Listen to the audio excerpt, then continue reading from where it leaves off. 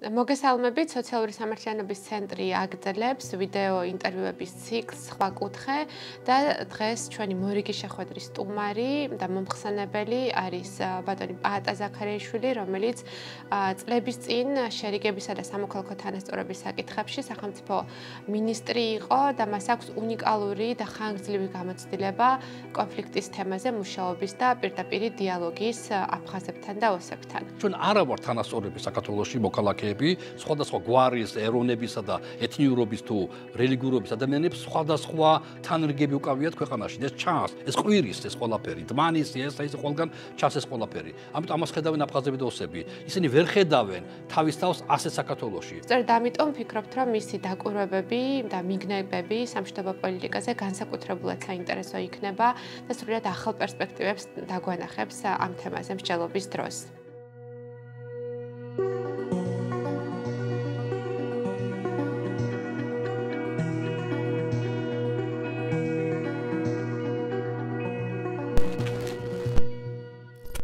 დიდი მადლობა ბატონ პაატა სტუმრობისთვის. სამშვიდობო პოლიტიკაზე უკვე რამდენიმე წელია სერიოზული პოლიტიკური და საზოგადოებრივი განხილვები აღარ მიმდინარეობს ჩვენ საზოგადოებაში. შეიძლება ითქვას, რომ მხოლოდ აგვისტოს ომის დროს ან ბორდერიზაციის მორიგი უკანონო შემთხვევების დროს მედია სივრცეს ეს ფაქტები და ნიუსები იკავებს, თუმცა ისინი მალევე ქრებიან დღის წესრიგიდან ყოველგვარი პოლიტიკური სერიოზული პოლიტიკური განხილვებისა და მდგომი მსჯელობის გარეშე. მნიშვნელოვანია ის, რომ ბოლო წლებში პოლიტიკურ პარტიებს შორის არსებობს კონსენსუსი ძალის არ გამოყენებაზე და სხვადასხვა დასაბუთებით და ინტენსივობით აღიარებულია შერიგებისა და ნდობის აღდგენის პოლიტიკის მნიშვნელობა და აუცილებლობა, თუმცა სამშვიდობო პოლიტიკა კონფლიქტის რეგიონებში მცხოვრები ადამიანებისთვის ეკონომიკური ჩართულობისა და ცალკეული სერვისების მიწოდების მიღმა არ გადის და მას სრულად აქვს დაკარგული პოლიტიკური განზომილება. აგვისტოს ომის შემდგომ, ასევე 2012 წლის შემდგომ შექმნილი პოლიტიკური კრიზისების ფონზე სამშვიდობო პოლიტიკა ღრმა კრიზისში შევიდა და დღეს ძალიან მაღალია სკეპტიციზმი აქვს თუ არა სამშვიდობო პოლიტიკას კიდევ რესურსი. განსაკუთრებით იმ ფონზე, როცა რუსეთის ანექსია და დამოკიდებულება დე-ფაქტო რეჟიმების რუსეთის მიმართ იზრდება და ჩქარდება. დღეს გვინდა რომ ამ თემას დაუთმოთ დისკუსია და დიდი მადლობა რომ ამ განხილვაში მონაწილეობთ.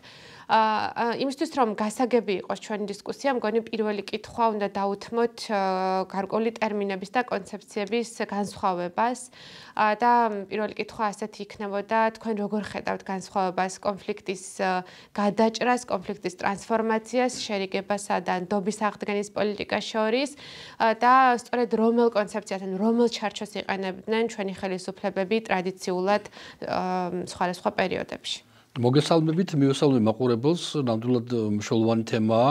მოგვარებამდე არის უამრავი თქვა ნაბიჯები, რასაც ტრანსფორმაციას ვეძახით, ანუ საკითხები, რომელიც მოგვარების გარეშეც ვერ წავიწევთ წინ. თანაც ტრანსფორმაციაში გულისხმობა, როცა ორივე თუ რამდენი მხარეცა კონფლიქტში, თუ მათ ინტერესებში არის ჩადებული ამ ნაბიჯის გადადგმა. სიტყვაზე, ჩვენ ქართულ-აფხაზური კონფლიქტი რო ავიღოთ და ქართულ-ოსური კონფლიქტი რო ავიღოთ, გვაქვს ჩვენი მიზნები არის აბსოლუტურად განსხვავებული და წინააღმდეგება ერთმანეთს. საქართველოს მინისტრობის ტერიტორიული მთლიანობის აღდგენისკენ ეს მისი განცხადებული ოფიციალური პოზიციაა, ხოლო აფხაზური საზოგადოება კაფეოდ სასახად მინისტრობის საერთაშორისო აღიარებისაკენ, ანუ აბსოლუტურად ერთმანეთს წინააღმდეგე ეს პოზიცია.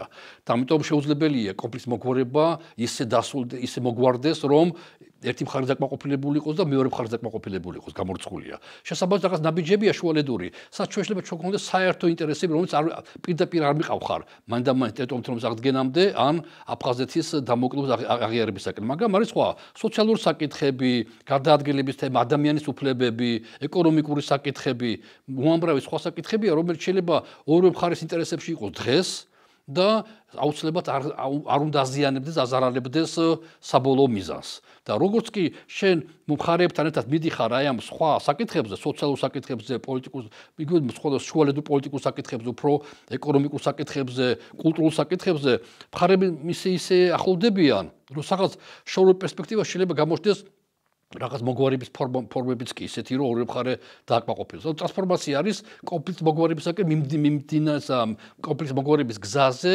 არსებული უამრავი სხვა საკითხების მოგვარება, რომელიც ორივე მხარეს მისაღებია იმდენად, რამდენადაც ეს არზიანებს მათ საბოლოო მიზნებს. როცა სამშვიდობო პოლიტიკაზე ან კონფლიქტის ტრანსფორმაციაზე ვსაუბრობთ, ბევრი სკეპტიკოსი ყავს, განსაკუთრებულად წინა ხელისუფლების დროს ტერიტორიების დაბრუნების ხშირად მილიტარისტული რიტორიკაც იყო ძალიან ძლიერი და პრინციპში სწორედ ამ რიტორიკამ და ხედვამ მიგვიყვანა იმ კრიზისამდე, რომელიც საბოლოოდ ომის ფორმით მივიღეთ. და დღესაც პრინციპში ამგვარი განწყობები არის ხოლმე, რომ ერთ ბედნიერ დღეს შეიქმნება მომენტი, როცა საქართველო ამ ტერიტორიებს დაიბრუნებს. განსაკუთრებით ყარაბაღის მეორე ომის შემდეგ, ვთქვათ, ეს გამოცდილება თითქოს ესეთი ადვილი გამოსავალი აღმოჩნდა ქართულ რეალობაშიც. თუმცა დღეს ძალიან მნიშვნელოვანია, რომ პოლიტიკური პარტიები ძალის არ გამოყენების საკითხზე თანხმდებიან და პრინციპში გარკვეული კონსენსუსი ამ მიმართულებით გვაქვს, მაგრამ რომ დაუსაბუთოთ სკეპტიკოსებს, ხო, ისინი ვინც უფრო ნაციონალისტური ან მილიტარისტული ხედვებით უყურებენ ამ საკითხებს. რატოა სამშვიდობო პოლიტიკა მნიშვნელოვანი? რა პრაგმატული ან ადამიანური თუ დემოკრატიული დასაბუთება აქვს სწორედ სამშვიდობო პოლიტიკას და არა სხვა გზებით ამ საკითხების გადაჭრას? თქვენი პასუხი რა იქნებოდა? ჩემი პასუხია, რომ თუ რა არის ამოცანა სახელმწიფოზე, თუ სახელმწიფო დემოკრატიულ პრინციპებზეა დაფუძნებული ინსტიტუტებზე და სამოქალაქო ღირებულებებზე, მაშინ ადამიანი მისი თავარი ღირებულებაა, ადამიანის უფლებები, მისი თავისუფლებები. თუ აქედან ამოვდივარ, თუ სახელმწიფო არის ავტორიტარული რეჟიმი და მისი ადამიანი არ ადარდებს და დემოკრატია არ ადარდებს, მაშინ სხვა გზით შეიძლება მან მიაღწიოს წარმატება. საქართველოს გაცხადებული აქვს, რომ დემოკრატიული სახელმწიფოა, რომ იზრუნოს თავის მოქალაქეებზე, თანასწორობა ერთ-ერთი აღებული, რამდენად მუშაობს ეს სხვა საკითხი, მაგრამ აღებული ღირებულება, სამართლიანობა. თუ სახელმწიფო ამ პრინციპებში ჯდება და ადამიანია მისი თავარი, მაშინ ყველაფერს უნდა გააკეთოს, რომ ადამიანი არ დაზიანდეს საკითხის მოგვარების დროს. ანუ სისხლი არ უნდა იღრებოდეს, ისე უნდა გვარდებოდეს საკითხი. ეს არის პრინციპული ჩემთვის და ვინაიდან ამ სფეროში ჩართული ვარ და სხვა ვისწავლია სხვა კონფლიქტები, ვხედავ რომ მოგვარებადია კონფლიქტი ისე მოაგვარო, რომ ადამიანის ბედი, ადამიანის სიცოცხლე, ადამიანის ჯანმრთელობა, კეთილდღეობა მინიმუმ არ დაზიანდეს ან საერთოდ ან მინიმუმზე დაზიანდეს. იმიტომ რომ ეხლა იგივე აფხაზეთის ტერიტორიაზე, სამხრეთ ოსეთის ტერიტორიაზე ცხოვრობს უამრავი ადამიანი, რომელიც პოტენციალურად შენი მოქალაქეა და შენ ამას აღიარებ. და ისინი იბადებიან, ისინი ზდებიან, მათ ოჯახებს ქმნიან, შვილები უჩდება, შვილები ზდებიან. ანუ ცხოვრება გრძელდება. ღირსეული სახელმწიფო და სახელმწიფო რომელიც დაფუძნებულია დემოკრატიაზე, თანასწორობაზე და სამართლიანობაზე, მისთვის თუ თავარი ამოცანა ადამიანია, ადამიანის ღირსებაა. მაშინ მან ისე უნდა მოაგვარო საკითხი, რომ ეს ადამიანი შენი სახელმწიფოს დობით აქტიური იყო შენი სახელმწიფოს დობით. ჩემთვის კონფლიქტის მოგვარება არ არის ნებისმიერი გზით კონფლიქტის მოგვარება. კონფლიქტი იყოს ღირებულებებზე დაფუძნებული და თავარი ღირებულებას, ასე ვთქვი, ადამიანი მისი ცენტრი იმას უნდა უხაროდეს საქართველოში ცხოვრება. თუ ისე მოაგვარე კონფლიქტი, რომ შენ ქართველი თუ ხარ და თბილისში ცხოვრობ, შენთვისაც მიუღებელი იყოს ეს სახელმწიფოში ცხოვრებას, მაშინ აფხაზს მით უმეტეს არ მომდება შენ სახელმწიფო შენსგან მის სახელმწიფოში ცხოვრება უნდა ეს მისი სახელმწიფო უნდა იყოს. ის უნდა მოვაგროთ კონფლიქტი, რომ ისინი ყოველთვის ხედავდნენ თავის თავს საქართველოში და ანუ იმ სახელმწიფოში, სადაც ჩვენ ყველა ერთად ვიქნებით. ეს არის რა თქმა უნდა ჩემს ძალიან პრინციპული მნიშვნელობის. ანუ ყოველი ნაბიჯი უნდა იყოს გაზომილი და აწონილი სწორედ ღირებულებებიდან გამომდინარე და არა მარტო ნებისმიერი გზით საბოლოო მიზნის მიღწევა. თანაც ძალმშრომლობანია სიმართლის საუბარი. ჩვენ ძალიან ხშირად ვართ მითებში და ლეგენდებში მითებს ქმნის საზოგადოება ქვემოდან როგორც წესი და ლეგენდებს კი ზემოდან სახელმწიფო თავაზობს ყოველთვის გამზადებულ რაღაც გარკვეულ ფორმულებს. მაგალითად პრობლემა ვინ დაიწყო ომი, რომელიც აბსოლუტური მნიშვნელობა არ აქვს ვინ დაიწყო ომი და ამაზე ხდება მუდმივი სპეკულაციები სხვა პოლიტიკურ ძალებს მიერ. როცა ომი დაწყება კი არა მთავარი, როგორ მივედით ომამდე, რატომ მივედით ომამდე, შეიძლება და რომ ომის თავიდან აცილება რომ ომი მოხდა ფაქტია, ყველა ვიცით, მაგრამ რატომ მოხდა? ამაზე ლაპარაკი თითქმის არ არის. რატომ მოხდა? რატომ რუსეთმა დაიწყო ომი, ხო? რატომ მიეცა მას საშუალებას რუსეთს ომი დაეწყო თუ ეს ესე არის, არა? რატომ ვერ ხედავს ამას დასავლეთი, იგივე სტრასბურგის სასამართლო, იგივე ტალიავილის ანგარიში? რატომ გვიჭირს ჩვენ საზოგადოებას აუხსნათ ხოლმე რაღაც მოვლენებით? ამ სიმართლეს ეს სიმართლე იციან აფხაზებოდოსება.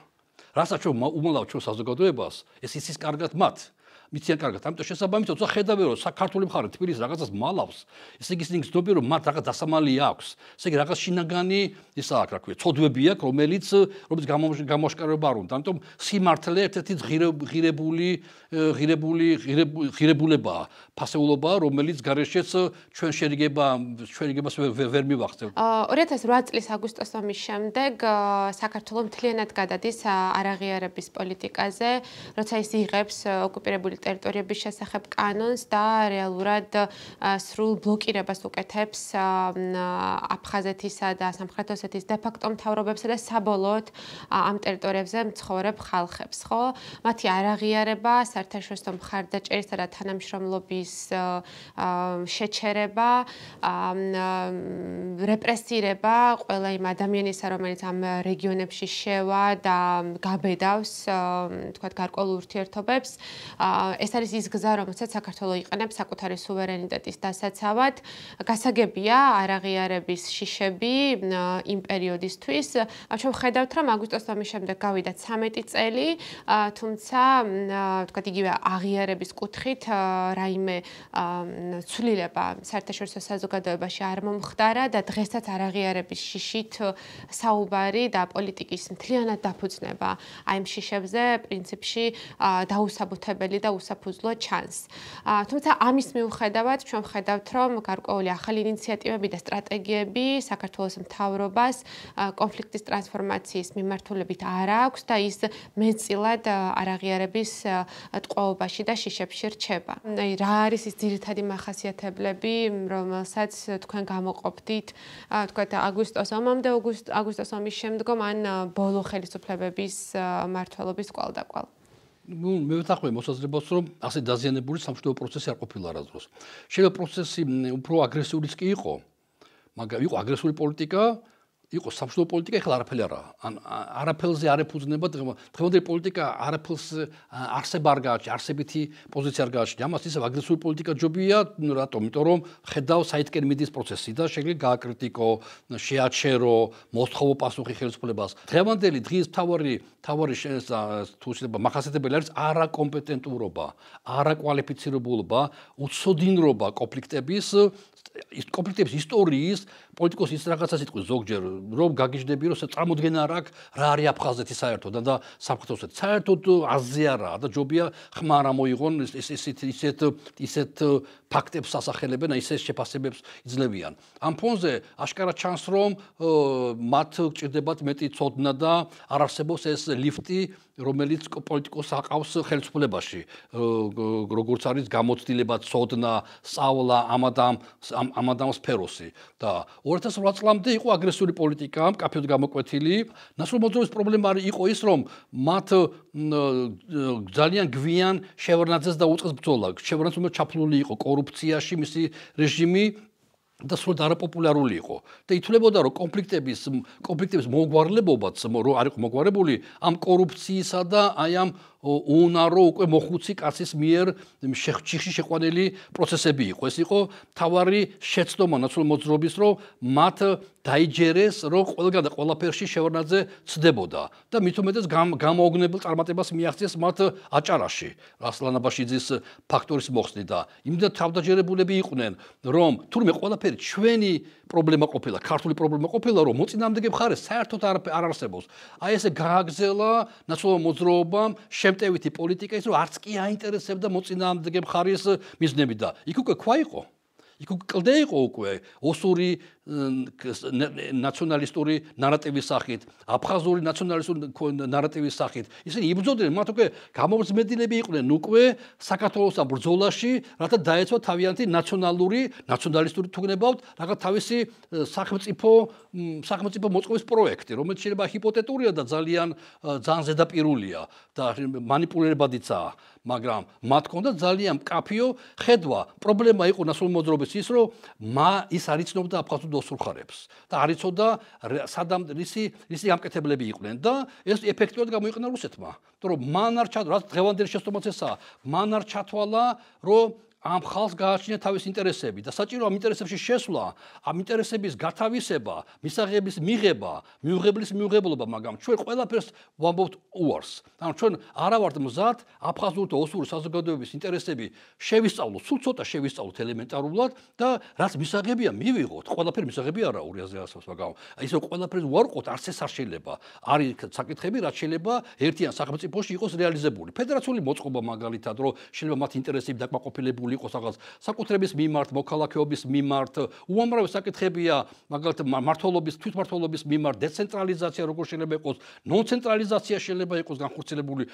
სოფლიო გთავაზობს უამრავ სხვა ვარიანტებს, სადაც შეიძლება ეთნიკური განსხვავებული ნიშნის მატარებელმა ხალხმა თავისი იდენტობა გადაინარჩინონ და თავისი ადმინისტრაციო მოაწყონ ისე რომ არ დაარღვენ ადამიანები. ხო, აიქო არ დაარღვენ სხვა ეთნიკური ჯგუფების თუ თუგიდ რელიგიური ჯგუფების თუ განსხვავებული ჯგუფების ინტერესები. ხო, როცა აგვისტოს ომზე ვსაუბრობთ, ძალიან ხშირად სწორედ აგვისტოს ომის შემდგომ ხდება აი ამ კონფლიქტებთან დაკავშირებულ ხედვაში სრული გაუჩინარება ადგილობრივობის, ხო? აი ის რომ ეს იყო ეთნოპოლიტიკური კონფლიქტი, რომ ეს იყო ორმხრივი მძიმე შეცდომები, ეს იყო ორი ნაციონალიზმის კონფლიქტი, თქვათ ქართული აფხაზური ან ქართულ ოსური და რომ თვითონ ხალხთა შორისი ურთიერთობები არსებითად არის საფუძველი ამ კონფლიქტისა და შესაბამისად სწორედ ამ დონეზე უნდა მოხდეს საკითხის გადაწყვეტაც.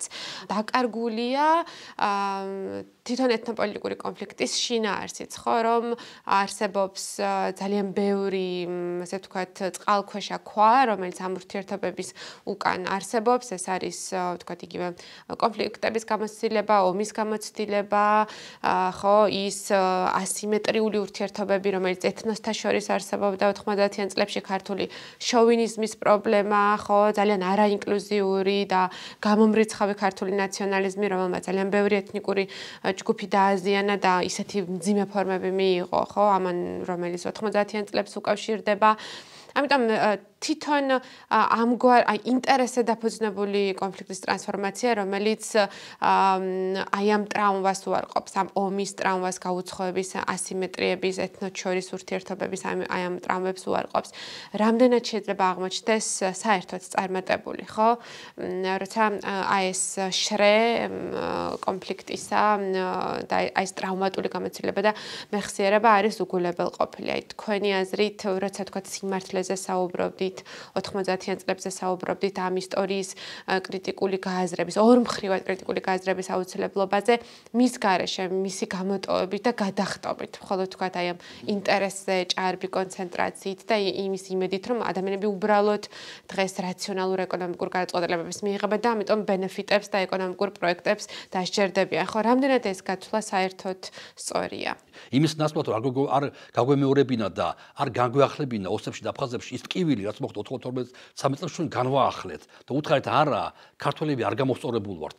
ისეთები ვართ, როგორც იყო 90-იან წლებში. არა და თითქოს გამოსწორდით. თითქოს მიუღებელი იყო ბევრისთვის, მაგალითად, ის პოლიტიკა, რასაც ახორციელებდა ზვიად გამსახურდია, რაც ახორციელებდა ედვარდ შევარდნაძე. თითქოს დისტანცირება მოხდა მათგან. ზოგად სახელმწიფო მოწყობიდან და ასე შემდეგ, არა, ორივე ზვიად გამსახურდა საერთოდ სახელმწიფო სამხედრო გადატრიალებით წავიდა და საკმაოდ ესეთ მძიმე ფორმებში და შევარდნაძის რევოლუციით. ანუ არც ერთი არ წასულა, თქვათ ასე, მშვიდობიანად არ გადაულოცია მმართველობა არჩევნებით მაგალითად ოპონენტისათვის, ოპოზიციისათვის.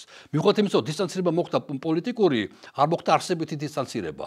უნდა გადავაფასოთ წარსული, თუ რა მოხდა და ის წარსული არც არ წასულა. ის ჩვენთან არის. ვიდრე ჩვენ რაღაც თარიღებს არ ვიხსენებთ, ეს იმას ნიშნავს, რომ ეს ჩვენი მაგალითად წარმოიდგინეთ, რომ ვიღაცა მაგვიგზელოს 9 აპრილს აღნიშნა რა, რამდენად დიდი ტრამვაი იქნება ქართველების და მიუღებელი იქნება. რა არის ეს თარიღები? მოდი გავუმარტოთ მსმენელისთვის. დღეს რა რიცხვია? 14 დეკემბერს აფხაზეთში ჩამოგდებული იქნა ვერტფრენი. დღემდე არაა ცნობილი ვინ ჩამოაგდო თითქოს, მაგრამ მოიაზრება, რომ ალბათ ქართულ მხარემ ჩამოაგდო. არ ვერტფრენში 60-ზე მეტი ადამიანი იჯდა და უმრავლესობა ქალები და ბავშვები. და ყველა დაიღუპა, დაიხოცა, ამოიწვა და ამ საშინელი სცენა იყო. ეს არის 92 წლის 14 დეკემბერი. ჩვენ ამას არ ვიხსენებთ. აფხაზებისთვის ეს ტრაგედია. და ტრაგედია, როგორც ჩვენ და 9 აპრილი, კიდევ უფრო მძიმე ტრაგედიის დღე არის ეს. და მას ზუსტად იცია რა მოხდა, როგორ მოხდა და ასე შემდეგ. 20 მაისი 92 წლის 20 მაისი ასევე არის ძიმე დღე ოსებისათვის. 20 მაისს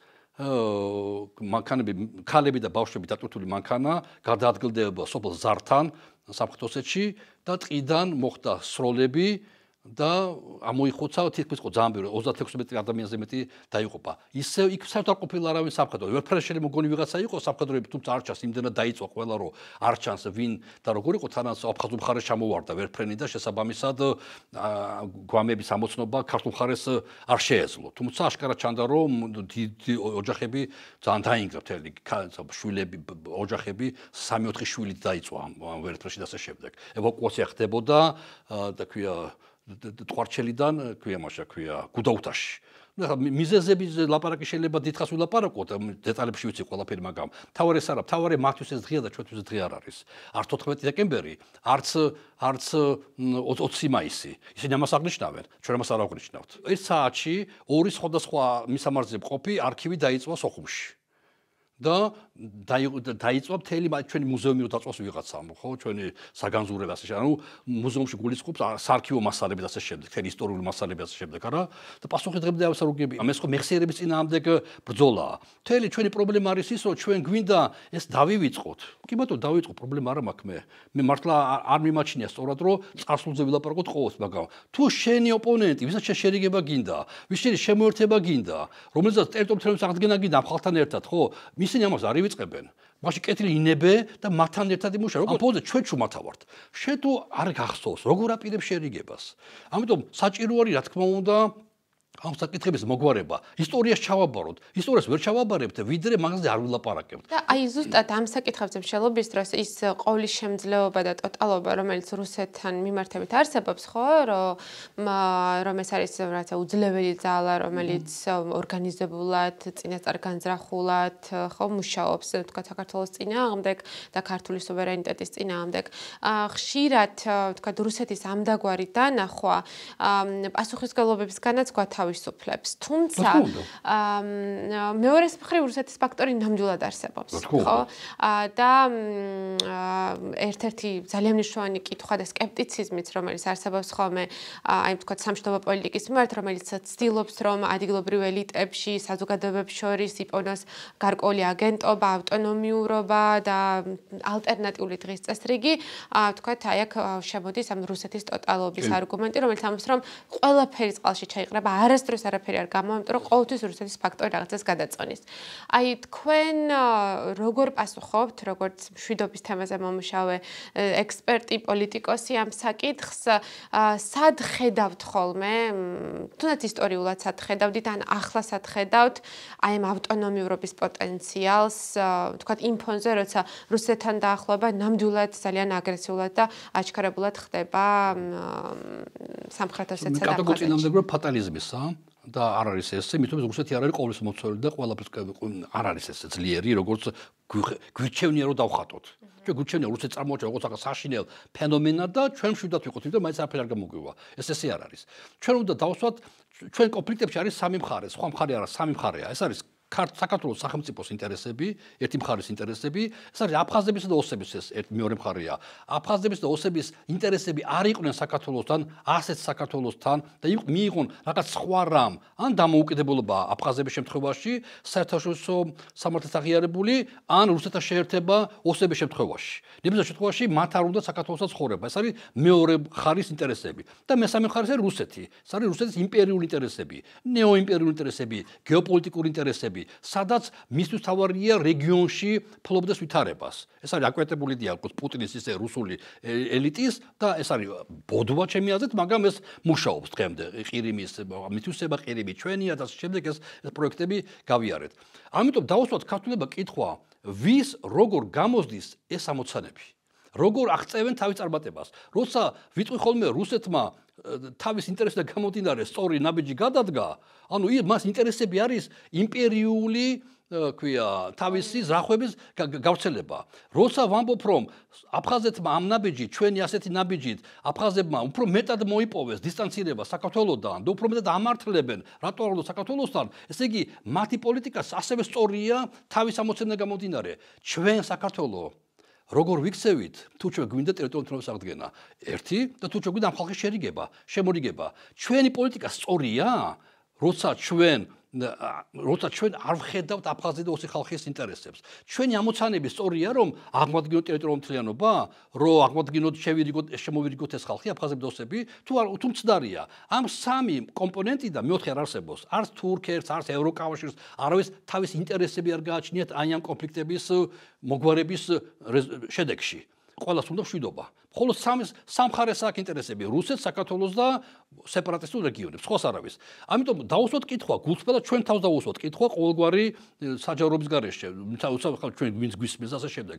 საქართველოს პოლიტიკა სწორია ტერიტორიული მთლიანობის მიმართულებით, თუ რუსეთის პოლიტიკა უფრო სწორია თავისი გავლენების მიმართულებით, თუ აფხაზების და ოსების პოლიტიკა უფრო სწორია თავიანთი ამოცანების შესასრულებლად. სამწუხაროდ მე მგონი რომ საქართველოს ყველაზე უფრო სუსტი რგოლია აქ. გამორიცხულია რომ რუსეთმა დაუშვას აფხაზეთის რაღაც ფორმით მეტი დამოუკიდებლობა. საპარია ეს. ის ან მოახდენს მის ანექსიას, ბოლომდე მithვისებას როგორც ყირიმის საერთო პრობლემები არ იყოს, წარმოგიდგენიათ აფხაზეთის დამოუკიდებელი სახელმწიფო, რომელშიც მიიღოს გადაწყვეტილება საქართველოს უფრო კარგად იყოს თუ რუსეთთან, თუ თურქეთთან და შეიძლება ნატოშიც კი წავიდეს. გამორიცხულია. რატომ უნდა აიტკიოს აუტკივარ თავი რუსეთმა და მიუშვას ასე აფხაზეთი? აფხაზებს ესმით.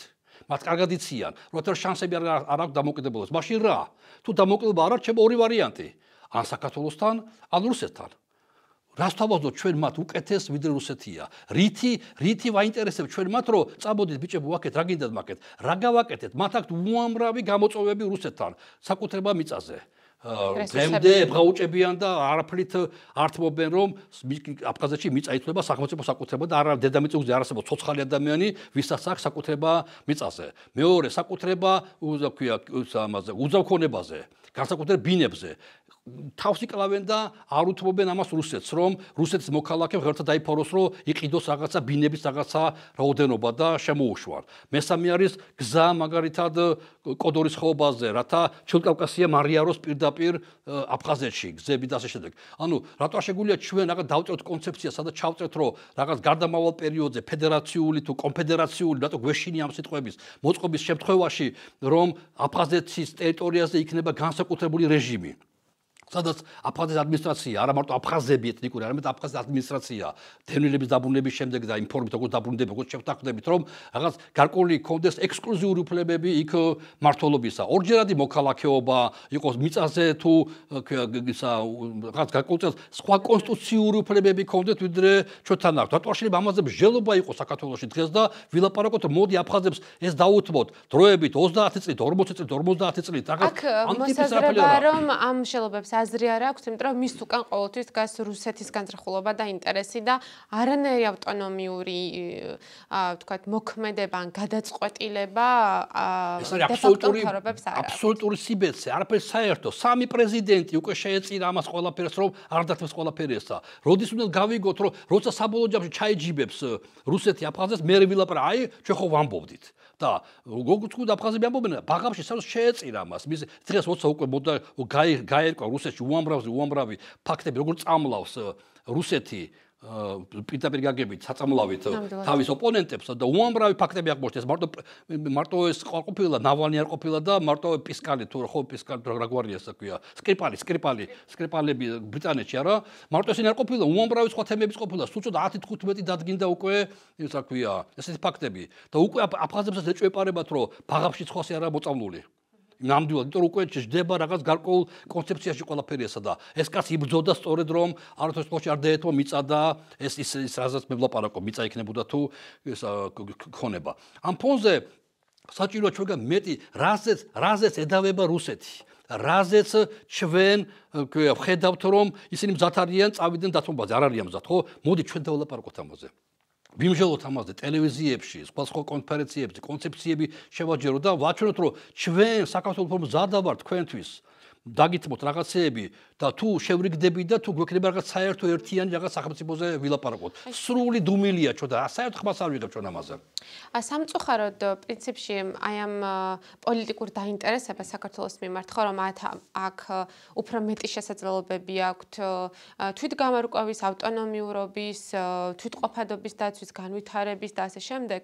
ამ მოლოდინებს მკვეთრად აზიანებს ის დემოკრატიული კრიზისები, დემოკრატიის პატის კრიზისი, რომელიც ჩვენს ქვეყანაშია, ხო? მკვეთრი სიღარიბე, ეკონომიკური უთანასწორობა, უმუშევრობა, მაღალი მიგრაცია, პოლიტიკური კრიზისი და ასე შემდეგ. გაუგებარი გეოპოლიტიკური თქვათ მიმართებები და ასე შემდეგ. სამწუხარო არის ისიც, რომ როცა ცალკეულ საკითხებზე ლაპარაკობ, თუნდაც ინტეგრაციის პოლიტიკაზე, ვთქვათ, იგივე არადომინანტური ეთნიკური და რელიგიური ჯგუფების საკითხებზეც, ეს საკითხები ასევე ამ საკითხების მნიშვნელობა კონფლიქტის რეგიონებთან კავშირშიც არ არის დანახული, ხო? ანუ აი ეს კრიზისი ალბათ ძალიან მძიმედ აისახება საბოლოოდ სამშვიდობო პოლიტიკის შესაძლებლობებზეც, ხო? და თქვენი აზრით საერთოდ ამაზე ვინმე ფიქრობს თუ არა დღეს პოლიტიკურ ელიტაში? არა, ამაზე არ ვინაფიქრობ, თუ რაც ყველაზე მეტად ადარდებთ აფხაზებს, არის გადაგდებების სერია ჩვენთანაც არის.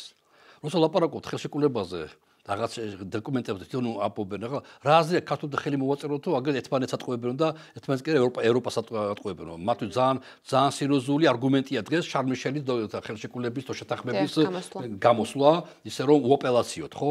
სამარცხინოდ იყო, იმიტომ რომ არც წინა დღესაც კი არ უთქვიათ, რომ ჩვენ ხვალ გამოვალთ, იმიტომ რომ ნაციონალურ მოძრაობა ხელს არ აწყობს. ანუ სრულიად არაცივილიზებული ფორმით უარყოფა ევროპის წინაშე დადებული შეთანხმებისა.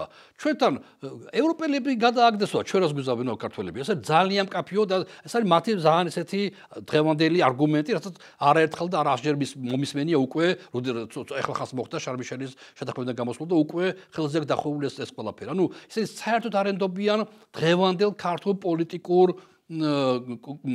კონცეფციას და პოლიტიკურ დისკურსსაც კი შიგ დაძრაცხდება ჩვენთან. ამიტომ რა თქმა უნდა ძალიან გამოწვევია ჩვენ დემოკრატიის პრობლემები კი არა გვაქვს ზოგადად. ჩვენ გვაქვს პრობლემა რომ დემოკრატიიდან მოვდივართ.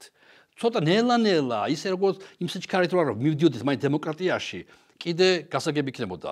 მაგრამ მოვდივართ, ანუ ხელისუფლებამ გადაიბარა წინა ხელისუფლებიდან არჩევნებით ძალაუფლება და შემდეგ უკვე აღართმობს. ხო, ისინი ამას ხედავენ. ამიტომ თქვენ პასუხი თქვენ კითხავს, რომ საერთოდ არანაირი ინტერესი არ გააჩნია ჩვენ ხელისუფლებას, რამდენად ჩვენი შიდა პოლიტიკური კონცეფცია და კონტექსტი აღიბეჭდება და აღიქმება პირველ რიგში აფხაზურ მხარეშიც. ცხინვალში ასე არ ფიქრობენ, როგორც აფხაზები ძალიან ჩასაფრებულები არიან და ძალიან ყურადღებით უყურებენ ამას ყველაფერს და დეტალებში იცი რა ხდება ჩვენთან, იმიტომ რომ მათ ისინი მსოფლიოს არ აინტერესებს. რუსეთსაც კი არ აინტერესებს აფხაზეთი. თუ რამე არ ხდება აფხაზეთში, არაფერი საინტერესო არაა. რუსეთ ტელევიზიები თვეები არაფერს არ ამბობს აფხაზეთზე. თუ ვინმეს აინტერესებს აფხაზეთი, საქართველოა დანარჩენი. ხო, ჩვენ ვლაპარაკობთ. დარს ვლაპარაკობთ? მათ აინტერესებთ. არაფერს კარგს არ ვლაპარაკობთ. ჯობია სულ არ გვისმენდნენ. იმიტომ რომ როგორც კი რაღაცას იტყვი, გადმოგილაგებენ მთელ Facebook-ზე მთელ ლანძღოგინებას. მეუბნები ჩვენთანაც ხდება ესე. მაგათთვის არგუმენტი არაა. მეუბნები თქვენზე მეტად მე მლანძღავენ ხოლმე კი Facebook-ზე, მაგრამ ეს შენი სამშობლოა, შენი სახელმწიფოა და შენი პრობლემებიაო, მაგრამ მე რატომ უნდა მინდოდეს აი ესეთ სახელმწიფოსთან ცხოვრება, სადაც ხმა ვერ ამომიღია რომ ლანძღოგინება და ნიაღვარი არ წამოვიდეს ამ ღვარდლესა და ბოღმისა. შენ ქართველი ხარ და აიტანე თუ გინდა ნუ აიტან, მაგრამ მე რატომ უნდა ავიტანო? ეს დამოკიდებულება აქვს მათ, რა თქმა უნდა, ძალიან სერიოზული. ამიტომ ისინი ძალიან დიდი გამადიდებელი შუშით უყურებენ რა ხდება საქართველოში და ამ ინტერნეტმა ხო საერთოდ ყველაფერი წარმოაჩინა ჩვენი შიგთავსით და ყველანაირ თავსით და აშკარად ჩანს რომ ისინი ხედავენ რომ ქართველები არაპირებენ გამოსწორდნენ და არაპირებენ დაინახონ აფხაზების ინტერესებს ჩაბღაუჭებულებიან ერთ რაღაც საერთაშორისო სამართლით აღიარებულ საზღვრებს რომ მათთვის არაფერი არაა სასაცილოდ არ ყოფნით ეს ყველაფერი და ამიტომ რა თქმა უნდა ეს არის ძალიან დავაფიქრებელი კეთილდებინო და დავფიქრდეთ რომ ქართულ საზოგადოებაში კი არ დავფიქრდეთ დავიწყოთ მსჯელობა ყოველგვარი იარლიყებისა და ყოველგვარი რაღაც გარკვეული სტიგმების ჩამოკიდებით რომ ვისაუბროთ რა როგორ ვაპირებთ ჩვენ აფხაზებთან ურთიერთობას ოსებთანაც რა როგორ ვაპირებთ მათი ინტერესების შესწავლას და ამ ინტერესების რეალიზაციას შემდეგ უკვე შიდა ქართულ კონცეფციაში მაგრამ ჩვენ სამწუხაროდ არანაირად არ ვზად უფრო და უფრო მივდივართ შორს და უფრო და უფრო არ ვზად ამისათვის გეთანხმებით და შეიძლება ითქვას რომ ამგვარი კრიტიკული ხმები მზადყოფნა რომ თუნდაც წარსული სხვანაირად დავინახოთ გავაკრიტიკოთ თქვათ ქართული ნაციონალიზმი და ის მძიმე შედეგები რომელიც 90-იან წლებში თუ შემდგომში მისი უფრო რეფორმირებულ პროექტს ხო მის უფრო რეფორმირებულ პროექტს ქონდა სამწუხაროდ ეს მსჯელობები თავად სამოქალაქო საზოგადოებიდანაც არ მოდის და დღეს საერთოდ სამოქალაქო ორგანიზაციების დღის წესრიგი პოლიტიკშიც ეს თემები ნაკლებად ექცევა, ხო? და დღეს მთელი სამშვიდობო პოლიტიკა აი ამ ბიუროკრატიის მიღმა გადანდობილია იმგვარ ადამიანებზე, რომელსაც მართლა აქვთ ძალიან საინტერესო უნიკალური გამოცდილება, ვთქვათ, როგორიც თქვენ ხართ და სხვა რამდენიმე ადამიანი და ეს არის საერთაშორისო ორგანიზაციების მიერ მხარდაჭერილი გარკვეული ორმხრივი პროექტები, ხო? მაგრამ ეს სასიცოცხლო ინტერესები, იდეები, რომელიც ადგილიდან ამოიზრდება და შეიძლება მართლა რაღაც კავშირის გამჩენი იყოს და ცვლილების შემქმნელი, ხო? რატომღაც ამ კუთხითაც არაფერი ცვლილება არ ხდება. არ ვიცი ამას აქვს ის რომ რაც ჩვენი თაობებიც იზრდება ამ არაღიარების პოლიტიკის იდეაში და უბრალოდ გრძნობელობაც იკარგება დროთა განმავლობაში ამ ხალხების მიმართ და თქვათ ინტერესით საბოლოოდ, ხო? ამის ბრალია ეს თუ უბრალოდ იმდენად დაძაბული ვითარება და პოლიტიკური კრიზისია, რომ პრიორიტეტების დალაგებას ვერ ვახერხებთ საზოგადოებრივი ჯგუფები, ხო, მაგრამ ფაქტია, რომ ასეთი კრიტიკული ცოცხალი პროცესები არათუ პოლიტიკურ ველში არ არის და არამედ საბოლოო სამოქალაქო ველშიც არ არის და ეს კიდევ უფრო ზრდის გარკვეულწილად უიმედობას. რუსეთის ნარატივი და აფხაზური ნარატივი ერთმანეთს ემთხვევა რუსეთის გავლენით. რუსეთის იმპერიული ნარატივი არის შემდეგი. საქართველო იყო დაქუცმაცებული, სხვა ნაწილები იყო, სხვა სამთავროები, სამეფოები, ჩვენ შევედით და გავაერთიანეთ. და მათ შორის მივაჩუქეთ აფხაზეთი. დაახლოებით ეს მომენტია. როგორც კი გამოვედით, ქართველებმა ათახესობნი აფხაზებთან. ეს არ არის მათი ტერიტორია და აფხაზებიც ესე უყურებენ ამას.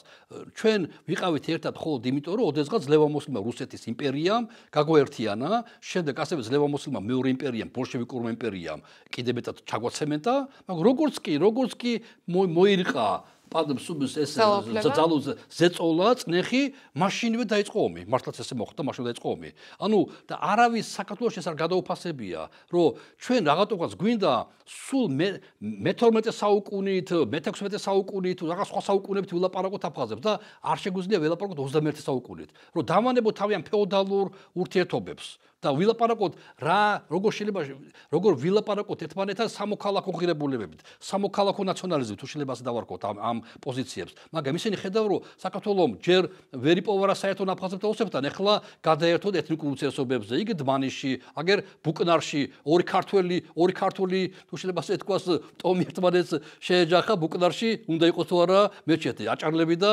გურულები, ხო? ნუ რა არის ესა? და ისინი ხედავენ ამას, რომ ქართველი ვერ იტანს ვერანაირ გაუცხოებას, ვერანაირ უცხოს, ქართლში არ შესწრებს უნარი უცხოსთან, თანამშრომლობის, უცხოს გათავისების და აღიარების. ეს კატასტროფაა ჩვენი რა. დღემდე 20 წელი გავიდა და ჩვენ ზუსტად იმ ორმოში ვიმყოფებით, რა ორმოში ჩვენ ჩავარდით 92 წელს. უცხოსთან გვაქვს პრობლემები. ეს არ არის აფხაზური პრობლემა, ეს არ არის ოსური პრობლემა, ეს არის რუსეთის პრობლემაც კი არაა. ეს არის ჩვენი შიდა პრობლემა, რომ ჩვენ არ შეგვიძლია უცხოს განსხვავებულს, არა ქართულს, არა მართლმადიდებლს, არა ქართული გვარის მატარებელს, არა ქართული ენის მატარებელ ადამიანს დაველაპარაკოთ როგორ თანასწორს. ეს არის რა თქმა უნდა ყველაზე მთავარი გამოწვევა ჩვენთვის. ამის მიუხედავად რა ოპტიმიზმის საფუძველი გაქვთ თქვენ ან სათხედავთ ხელჩასაჭიდს და გარკვეულ რესურსებს, რომ კიდე არსებობს გარკვეული იმედები ამ საერთო დღის წესრიგების, საერთო ინტერესების ძიების, გარკვეული ახალი ალტერნატიული ხედვების, რომელიც შეიძლება საინტერესო აღმოჩნდეს და თავად აფხაზებისთვის, განსაკუთრებით პროაფხაზური პოლიტიკური და საზოგადოებრივი ჯგუფებისთვის საინტერესო რაღაცა ტიპის ალტერნატივა. ხო, ის სად ხედავთ მაინც შესაძლებლობების სივრცეს. საქართველოს დემოკრატიზაციაში თვითონ შევდივართ, გვასწავლია პირველ რიგში, რომ როცა უჰაერობა იქნება ნიღაბი, შოს კი არ გაუკეთო, ჯერ შენ გაიკეთე. რომ მაშინ გაითიშებ და შულს ვეღარ მიხედავ. ამიტომ ჯერ ჩვენ უნდა გავხდეთ დემოკრატიულ სახელმწიფო და ამით მოვიზიდოთ ჩვენ აფხაზები და ოსები. არანაირი მოსაზიდი ჩვენ არაფერი არ გაგვაჩნია დღეს. არაფერ შეიძლება თავი მოვაწროთ. ამიტომ პირველ რიგში ეს არის დემოკრატიული ცვლილებები საქართველოში. თანასწორობაზე და სამართლიანობაზე დაფუძნებული. ჩვენ ორი რამე გვაკლია საქართველოს. თანასწორობა, ჩვენ არა ვართ თანასწორები საქართველოში მოქალაქეები, სხვადასხვა გვარის, ეროვნებისა და ეთნიურობის თუ რელიგიურობის ადამიანებს სხვადასხვა თანრიგები უკავიათ ქვეყანაში ეს ჩანს, ეს ყვირის ეს ყველაფერი, დმანის ეს ყველგან ჩანს ეს ყველაფერი. ამიტომ ამას ხედავენ აფხაზები და ოსები. ისინი ვერ ხედავენ თავის თავს ასე საქართველოში და რა თქმა უნდა მათ არ უხარიათ განსაკუთრებით აფხაზებს, არ უხარიათ რუსეთის პერსპექტივები, მაგრამ რუსეთი ასე მაინც ასე ღვარძლი და ბოღმით არის ლაპარაკება და ასე განსხვავებული ესენი თავის პრობლემები აქვს კარგად ესმით მათ. ამიტომ ჩვენი გამოსავალი არის ის რაც რუსეთს არ ექნება არასდროს ან ძალიან დიდი ხანი მაინც არ ექნება. ეს არის დემოკრატია. ეს ნებისმიერ ტანგზე უფრო ძლიერია, ნებისმიერ თვითმფრინავზე უფრო ძლიერია დემოკრატია, რომელიც თანასწორობაზე დაფუძნებული. მოდის ახლა ახალი არჩევნები, ახალგაზრდობა მოდის, უნდა არ მოდის ახლა გაიარა, მაგრამ მე მაქვს იმედი რომ 24 წლის არჩევნები იქნება პროპორციული სუფთა, არ იქნებიან ეს კრიმინალები და კორუმპირებული ხალხი, მაჟორიტარები რო ქვიათ, ასე წარმოდგენილი იმაში რა ქვია, პარლამენტში და სუფთა სიები წავა და რა თქმა უნდა იდეალური არ არის ეს, მაგრამ ახალგაზრდობა ახალი თქვენი თაობის იმედი მაქვს, ახალი თაობა რო წამოვა, ახალი შანსები იქნება, იმიტომ რომ აფხაზეთშიც მოდის ახალი თაობა. ნახეთ, ჩამოდიან ჩვენთან ცხოვრობენ, წერენ რაღაცეებს, რაღაც ბლოგებია, რაღაცეები არის. მათ არ უნდათ ეს რუსული სუსხი და რუსული იმპერიალიზმი. მაგრამ საქართველოს თუ რუსული იმპერიალიზმი მათთვის მიუღებელია, ასევე ქართული ნაციონალიზმია მათთვის მიუღებელი. კეთილი ვინებოთ ხალხ უნდა გადავხარშოთ ეს ყველაფერი. თუ არ სახელმწიფო, ვიყოთ სახელმწიფო. დიდი მადლობა ბატონ პაატა, ვფიქრობ რომ ძალიან საინტერესო დისკუსია იყო და აბსოლუტურად გეთანხმებით იმ გამოსავალში, რომ ცვლილება პირველ რიგში ჩვენი საზოგადოების შიგნით არის მისაღწევი, ხო, ჩვენ დემოკრატიაში, კეთილდღეობის სისტემების დანერგვაში, სოციალურ სამართლიანობაში, თანასწორობაში და რა თქმა უნდა, აი ამ კრიტიკულ გადააზრებაში, იმ რეალობისა თუ წარსულისა, რომელიც ჩვენ შევქმნით, შეიძლება ჩვენი ელიტები მათ შორის აღმოჩნდნენ მარიონეტები სხვადასხვა იმპერიული ინტერესების ხელში ან რეაქცია იყო გარკვეულწილად 90-იან წლების ნაციონალიზმი, თქვათ, იმპერიულ პოლიტიკაზე, თუმცა ჩვენ ამ ინფანტილური მდგომარეობიდან უნდა გამოვიდეთ და ვისწავლოთ მათ შორის ჩვენს შეცდომებზე პასუხისმგებლობის აღება. არსებული კონტექსტი ამ ოპტიმიზმის საფუძველს არ იძლევა, რომ შეიძლება ასე თქვათ, რაღაც გამოსწორების გზაზე წავიდეს ეს პოლიტიკური კლასი, თუმცა ალბათ ისევ საზოგადოებრივ ჯგუფებს გაგვაჩნია შესაძლებლობა, რომ საზოგადოებრივი ინტერესი, საზოგადოებრივი ხმები და ეს კრიტიკა მუდმივად დავაბრუნოთ საჯაროობაში და აი ამ ინერციას არ ჩაუყვეთ. ვფიქრობ, რომ ეხლა სწორედ აი იმდენად მაღალია სოციალური ნიჰილიზმი, რომ ეხლა ძალიან მნიშვნელოვანია, რომ ჩვენ აი ამ ინერციას უიმედობის, უძალობის და საცოწარკვეთის არ ჩაუყვეთ და მნიშვნელოვანი საზოგადოებრივი და პოლიტიკური საკითხები მუდმივად დავაყენოთ დღის წესრიგში. დიდ მადლობას გიხდით. მადლობა თქვენ.